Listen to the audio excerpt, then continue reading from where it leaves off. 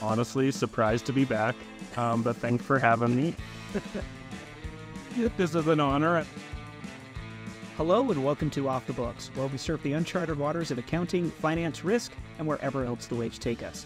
This episode is brought to you by Workiva, the one platform that unites financial reporting, ESG, audit, and risk teams for assured integrated reporting that takes the uncertainty out of, well, just about everything. My name is Steve Soder, accounting enthusiast and Diet Coke aficionado. I'm looking forward to debating a great conversation, and I'm so happy to have you with us. I am also, as always, very happy to be joined by Catherine Tsai. Catherine, can you please tell everyone about yourself? Sure, I'm not an accountant or a Diet Coke aficionado, but I like venti soy chais and asking questions of smart people like you and repeat podcast guest, Josh Gertsch. Absolutely. We are back after the break. We've probably had other episodes drop before this, but we've got new music, but the same guest, Josh Gertsch, who's joined us many times. Catherine, what do you want to ask Josh about today? Well, over the last couple of seasons of Off the Books, we've talked about a lot of topics from how to recruit and retain staff, the war in Ukraine, the state of capital markets, the state of regulations for things like ESG. And you and Josh both talked to a lot of CFOs, controllers, and accounting and finance professionals. Which of those topics are top of mind for CFOs' teams? Well, I suspect actually that all of them, to one degree or another, are on top of their minds. You know, Josh recently spoke on a webinar that touched on some of those things, so I think with that, we can bring him in. Josh, welcome back to the podcast. With my self-esteem fully girded and intact, I am ready to engage with you. Do you want to introduce yourself for our audience? Sure. Honestly, surprised to be back, but thanks for having me. This is an honor, and I feel like, a little bit rare, but yeah, I'm happy to be here. So, Josh Gertsch, former, I'm a CPA. I practiced for years in the Big Four in the audit practice, and then I've been out in industry as a controller, director of finance, and kind of my role now is I work a lot on transactions, capital markets, and financial reporting areas. So we've talked about a lot of topics that are on CFOs' minds. Which do you think is top of mind for CFOs right now? Yeah, so it's interesting. It's interesting that you bring that up. Like we recently put on. We had a survey that we put out, and 700 attendees responded to it. And the question was around, like, what's the highest area of concern for your accounting finance team in 2023? And the poll results were interesting. 33% of the respondents indicated that the recession or economic uncertainty was the item that was most top of mind. Another 33%, almost equal to that, indicated that talent acquisition or retention was the thing that was most top of mind.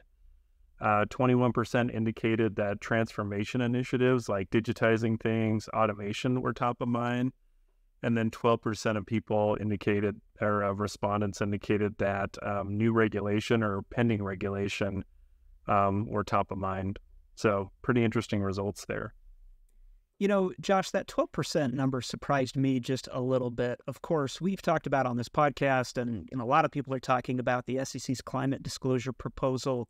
That's been delayed at least longer than the SEC said it was going to. Do you think that might have something to do with why that number is low? Is because they're not worried about it because they actually don't know exactly what it is? Yeah, I mean, that's the one that stood out. The other ones make a lot of sense to me. I would have thought new regulation would have almost been at the top. And I think, especially when we kind of sent this survey out, it was early spring. And I think that was before the delays were there. So yeah, or probably around the time it got delayed, to your point. So yeah, I think it's interesting that that's so low. I think the timing of it has something to do with it, and the fact that, hey, we're still in a proposal phase. It'll still take 2 or 3 years to implement whatever they come out with. Maybe they feel like they've got some comfort. Maybe we've been through so many of these with 606 and 842 standards that they feel like they can do it, although this is much larger than that. That number shocked me. And the other theory I have is that maybe people have been hearing about this for so long that they've already started, or they've already kind of got their assessments. So now it's a matter of just kind of like finalizing the scope of it once we have a little bit more insight from where the regulators are going to go with it. Yeah, and actually on that point, a separate survey that was done, and we can post a link to this in the show notes, but a Workiva survey showed that the majority of the respondents in that case were actually going to comply with climate regulations. That was said generally, so that could be referring to the SECs as well as the CSRD, which is going on in the EU. Of course, that actually will impact quite a few U.S. companies as well. But to your point, Josh, maybe that's it, that people have kind of resigned themselves to, hey, we're going to comply with this anyway. So we don't know if we really are quite as concerned with what the final thing is. We know basically what it's going to entail, and we're going to roll forward. The other thing actually that I thought, just putting it into context, was the fact that talent was the same as recession or economic uncertainty. You would think that with CFOs in particular would be concerned about the recession, would be concerned about, hey, what's that going to do to my results, my ability to get access to capital, whatever, and that talent has gotten so difficult that was actually on par with what could potentially be the economic health of a company. I mean, am I thinking about that the right way? That seems like that's a really big issue now. Yeah, I think if I were filling out the survey, I would have thought recession would have come the most. Like, just coming into 2023, we didn't know what was going to happen. You kind of felt like there was something coming, but it's hard to tell. But I think what this point really speaks to is the issue of the talent, and that there is such a shortage. My wife is a controller of a plant, and they've been looking to hire just a cost accountant, someone 2-3 years out of school. And they've been in the process for 7 or 8 months, in an area that's pretty, that's probably pretty accounting friendly from a candidate standpoint. And, to bring someone in like that, I would say 5 years ago, that person maybe cost somewhere between 50 and 80,000. And now that person is asking for 6 figures and, quite frankly, getting it in the market. And so I think it highlights, one, that there's so much demand out there that we're probably overpaying for talent to some degree. But the other fact is there just aren't any people to do the work. And I think the AICPA recently put out a plan that they recognize that this is a huge gap. They're looking to try and incentivize this industry again and get people back into it. I think you're starting to see the rules on the CPA exam becoming more and more relaxed to give people more time to, make sure their tests don't expire. So it's not so hard to stay certified in it or to attract more people. I think it's high. I mean, I think we're seeing all these things that really have recognized that, hey, this is not something short term. This is not something we can fix tomorrow. And when we have people at the highest levels and the highest organizations that are kind of in these networks of accounting and finance, recognizing these things and trying to figure out how to incentivize it to get people to come there, I think we realize probably how drastic this issue is going to become, and it's probably going to get worse before it gets better.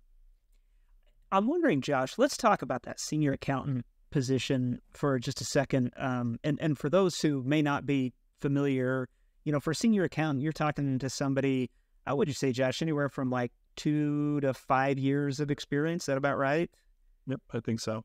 So a starting salary for somebody who is going into audit in the Big Four, maybe, I don't know what, 50 grand-ish right now? Is that about right? It was 5 years ago. I think you're looking at the Big Four is 80 to 100 now, honestly, just that kind of person. And so the theory in accounting finance is, hey, let's go into the Big Four, let's pay our dues, and then when we leave, we'll make twice as much money, or so on and so on, right? Or there's a multiple to it. The fact that the Big Four are having to pay that much money tells you, the industry has to react to that too, if you want to bring people out of it. So that's been the biggest surprise to me. As she's walked me through the candidates there, you could have a 2-year person that's making $80,000 at a Deloitte. So if they're going to leave that position, they want 110 plus bonus and all this stuff. They ask for the world, and quite frankly, someone's giving it to them. So I don't know where things stand, honestly. 2-3 years of experience to pay that much, it's hard to say. Accounting is a tough field, and there's a lot of you have to learn a lot of knowledge and technical expertise to operate in it. But that change has been so drastic from where it was 5 or 6 or 7 years ago. It was just so fast that I'm not sure if that is level set and that's the new norm, or if there's going to be kind of a boomerang effect to all of this. Well, and I think about the model of the Big Four firms, and audit in particular, where you're actually going to kind of burn through a lot of senior senior auditors and managers But man, when you can make six figures after 2 to 3 years of experience, that just does not incentivize you to hang out in the Big Four for very long, if at all. And that's why I wonder, like, to your point, hey, does this boomerang back? Does this have some kind of a whiplash effect somehow? Because you've got to have that pool of senior accountants, basically, and managers, because that's how the firms run. So you just wonder, like, what is that going to do long term? Well, and then I think there's another factor to consider is like, okay, you've got so much money out there to incentivize people to leave early, like, which they're taking, you know. The issue you got down the road, that the other part of this talent like problem is that the people that are there don't have the right skills to be there. And so where, you know, you had someone that might have been in public accounting 5 or 10 years, you know, they learned some additional skills there. I mean, a little bit more about management. You know, the Big Four, they invest a lot in their resources. So, you know, they're trained up a little bit more, but they've just seen a lot more complex issues. Like, and if you get into like transactions and things like that, they had a lot more experience with those. So if they went somewhere, they knew how to do those better, more efficiently to get them right. My concern is everyone's going into industry so fast without some of that technical expertise. I mean, who fills that gap now? I think a lot of it's being pushed to professional services firms, like it's coming back around, and maybe they're happy about that the advisory portions are picking that up, but you've got a lack of knowledge and like you've got a gap here of knowledge and technical skills that are also in a market that already has short people. So we're going to take this a couple different ways. And like, this is why I think it's such a long-term problem. It's not just like we have a headcount problem. We have a headcount problem, plus we don't have the technical expertise to actually do what we need to in this space. Listening to the two of you talk, I can see why each of these would be top of mind for CFOs. I don't know if I could have chosen one, and we haven't even talked yet about digital finance transformations. But we'll dig into it. Yeah, and on that one, you've like honing in on that topic a little more. Yeah, we'll get into it. But we'll take a quick commercial break first. How is a financial reporting team better than a dad joke? A dad joke can tell you what to call a busy accounting leader, but it's not going to tell you why. Really good financial reporting teams can pull together reports that tell you what happened last month and even tell you why. They just don't always have the time to get to the why. That's where Workiva comes in. Top accounting and finance teams are using the Workiva platform to automate financial reporting, from financial statements to board reports, from 10Qs to S1s. Spend less time copying and pasting numbers and more time telling the story behind the numbers with data your auditors can trust. See why accounting and finance teams love Workiva at workiva.com/accounting. That's WORKIVA.com/accounting. So what do you call a busy accounting leader? Overtaxed. Ugh. Why? I know there's a lot of areas of concern and areas of uncertainty for CFOs. So do you want to talk about how CFOs can turn those into opportunities? What thoughts do you have there? Yeah. I've seen, anytime recession, uncertainty in markets, all that stuff, like what's so interesting about it is it's all emotional to some degree. Like you never know you're in a recession until you've been in a recession for a long time, right? And so I think there's a lot of uncertainty because we think we're going to come into one and we haven't, or maybe we have and we don't realize it, but it has been segmented where certain sectors are still doing really well and others aren't. So some people might be in a recession and some might not. But holistically, it's hard to tell that we would all be in a recession at the moment, I think. And so I guess to your question, like I've seen two kind of two motions with this that happen. Is if it's your first time going through this as a CFO and you've never been through a recession, like what they'll do is they'll just freeze spending. Like they'll raise their hands and be like, oh, we think there's uncertainty. We're not going to spend money. We're going to save money for a rainy day. And we're going to do layoffs and we're going to do all these things to like kind of guard our resources. And they go through all of this and then things typically aren't as bad as they were forecasting. And so then about 6 months later, they're trying to hire people back. They're trying to get the engine going again. They're trying to get the business moving. And, they delayed themselves in doing that to some degree, where I've seen good CFOs who have been it before recognize that there's a trade-off that they do need to guard resources or just spend smarter. But they also look for an opportunity of like, hey, things are down. Where's an opportunity for us to play? What strategy can we change to take advantage of the circumstances? and they're actually willing to make an investment into things that move forward. And they're the ones who actually benefit from a recession and take advantage of an opportunity and come out the other side better for it. Like both companies can go through one. The first one's going to come out with less resources. They're going to play scrappy. They're now behind the eight ball, where the one that took the opportunity actually probably generated more revenue, created a new segment, and is off and rolling and can support the broader business better, from a resourcing standpoint. Do you think, Josh, that all of these things come together with the notion of digital transformation? I mean, I know that that's something that we've talked about a lot, because whether you're talking about being nimble in a recession or dealing with, new regulation or trying to attract talent by having the work that they do better, higher value, driving satisfaction, that really all hinges down to that. I mean, I don't want to make it sound like that's the panacea for every single problem, but it seems like that's a recurring theme, which then, to get back to the survey results went at the very top of the episode, less than a quarter were actually worried about it. But it seems to me like that kind of ends up being sort of a common solution to these and many other problems that CFOs are facing right now. Yeah, and if you kind of look at both of these, they're both kind of resourcing problems. Like, one is a direct resourcing problem where, hey, we don't have enough bodies to do this, to attract people to our company and to make them feel good and make them feel happy here. We can't give them I want to say this politically correct. We can't give them non-value add work to do. I really want to say we can't give them work to do.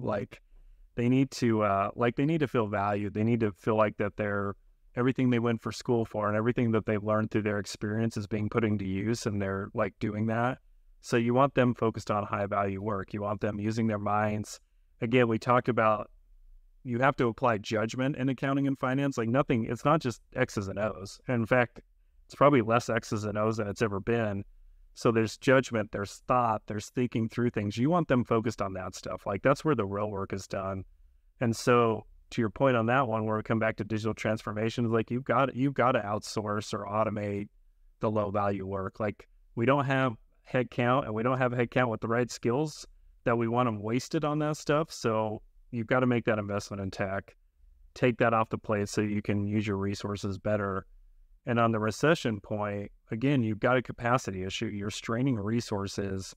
What do you want them focused on? Do you want them focused on, taking 3 extra days to close the books? Or do you want to give 3 days back where your accounting team can be working with your leaders to understand, more in depth on how the business is run and where the opportunities are and where an investment opportunity can be made? So again, it's all about, you got to shift that work down where you've got people really coming to the table to solve those bigger ticket problems. And honestly, we live in an age where we've advanced this enough. I think when you thought about digital transformation before, it was oh, we're just going to automate everything. And I think more and more as we get into this, we realize that it comes in different phases. We automate different pieces, but it's kind of just this ongoing kind of continuous problem that we find what hurts the most and we figure out what we can apply technology to and get the benefit out of it. We move on to the next one, and it's more circular than kind of a linear motion, I think, is some of the learnings we've taken out of the past decade on it.